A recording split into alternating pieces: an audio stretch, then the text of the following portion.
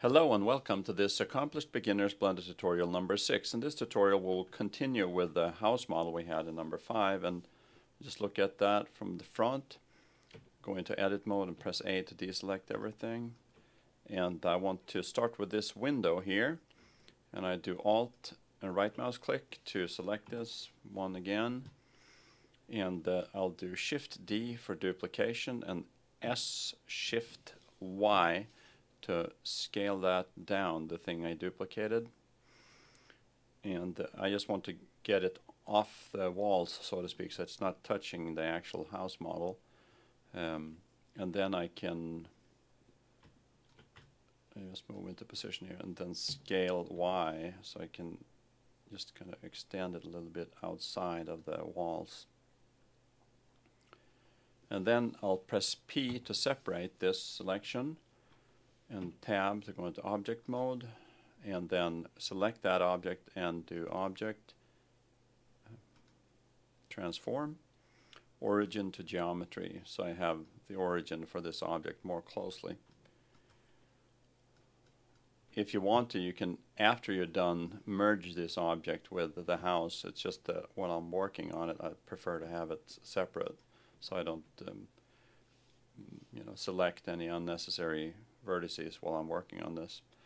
So what I want to do now is I want to thicken this, so I have selected these two, and I'll do E for extrude and scale X, and I'll scale it out a little bit like that, and then I'll select these two, and at the bottom and press 1 to look at it from the front. Okay, and then E for extrude, scale Z, and I'll have to press Z again to activate that, so it's actually pushing out in the Z direction. There you go. And now we have an open box. I want to close this inside here. I'll press A to deselect, and then Alt Shift, no, I need to be in edge mode, Alt and right mouse click, and Shift Alt right mouse click, and then W and W and Loop Tools, Bridge, and then I get this error because it the function encounters a division by 0. So what I'll do is I'll select everything here, press 3 to look at it from the side, so just to know what I'm doing, and then R X 30. So now I'm rotating it 30 degrees, just so that I will avoid that division by 0 problem. And there you go. I do the same thing, and W and bridge, and A to select everything, and I'll go back just to make sure so that I see what I'm doing. But R X minus 30. So now we're back there. So now the window jamb is, or window frame, whatever you want to call it. I will actually create a vertex group and call it wind frame, and assign that. So now I have this as a vertex group, so I can, if I want to merge it, I can then separate it again more easily. And go back to this front view here. I want now to add the window pane, the actual window, the glass and everything, so I'll do Shift A and add a plane, and RX90 to rotate that, and bring it in here, and I'll just look at it from the side and bring that out to about there. Now I'll bring it out here in front. So we're in orthogonal view, so we won't lose, it will still be the right size when we size it. So scale this down till about there, and then just go into edge mode and grab that edge and pull that up. So it's just a little bit bigger than the opening. And then face mode again, and W and subdivide, do 2, and edge mode, scale X,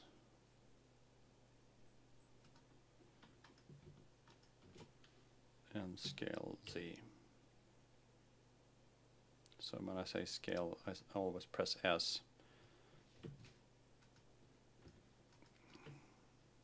And then we can just select these faces and extrude them this way. And I'll turn on the invisible selector and do the lasso select to make sure I get everything. And create a new vertex group called window.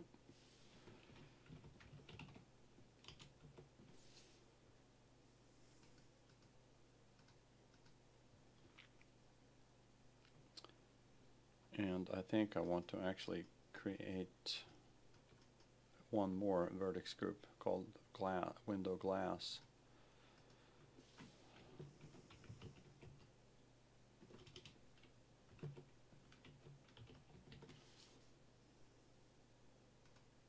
And I'll assign that. So we can then start with selecting the window frame there, and the window, and I'll create a material for this that is basically just white paint, like this. Change to, this is just my prerogative to change like this. So now this is painted white, but the glass needs to be different.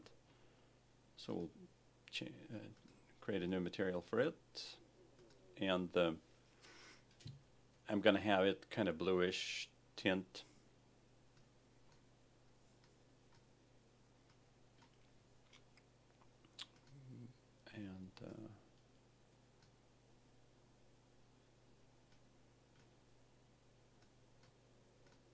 And we'll use transparency, Z transparency, to keep it really simple. 0.1, so it's very transparent. And I'll assign that. So now I just want to select the window and the window glass, make sure it's all selected, and then I'll move that into the window frame here, window jamb maybe you call it. So, and I don't need to select that because I'm going to move the entire object into the house. And I'm going to look at the light situation here a little bit. I think I want 3 lights. Shift D to duplicate this one here. I'm going to change the color of this one light here to a kind of bluish tint.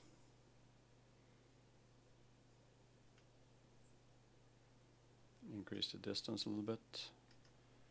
And this one I'll lower the energy and move it a little bit forward and down. And I will just have no shadow on those two. We can have shadows, of course, but I just wanted to demonstrate this here. Shift D to duplicate this light here and move it into the house. Press C so I can see through the walls, and I want to put it down here, kind of by the window.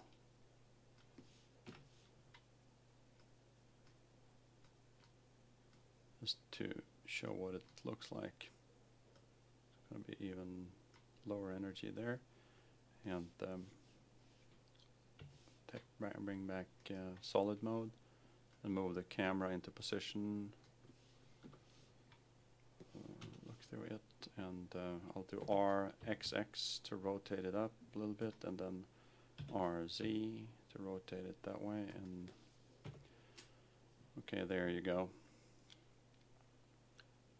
now you have the blue light from outside hitting the wall here, and you can see how the lamp on the inside is hitting through the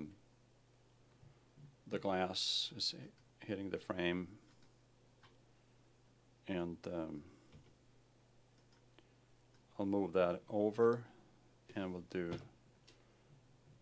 okay, now it's actually the lower light, I think, that is doing most of the work here. Can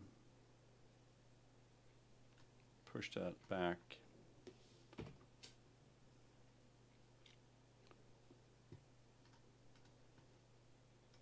This is just to show what the effects of the Z transparency is, that you actually get light through it. So bring that up a little bit. And F12. So then you can see how the light inside is on the window frame. No. If we remove it, you don't get that specularity on that window. Just do it again.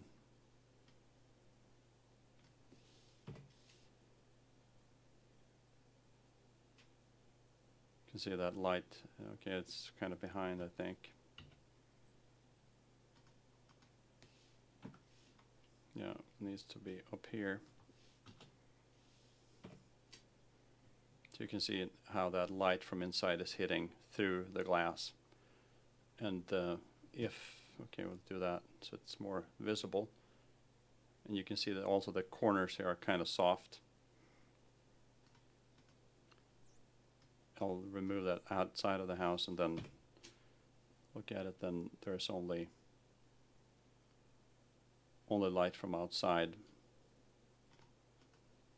And if I change the material and make it a little bit thicker, less transparent, then you can see how that works too. So that's it for the window. I thought it would be best to kind of go through some of the materials with the window. The whole point with windows, in this case, would be the ability to have something that is actually transparent, and also that it looks like an actual window frame around the opening. So go back here, and I will continue in the next tutorial with the door. It's very similar. There are some differences though, and they could be worth watching. And I'm just going to duplicate the windows and, so to speak, complete the house. Thank you for listening, and it's okay to like, it's okay to comment, and it's okay to subscribe.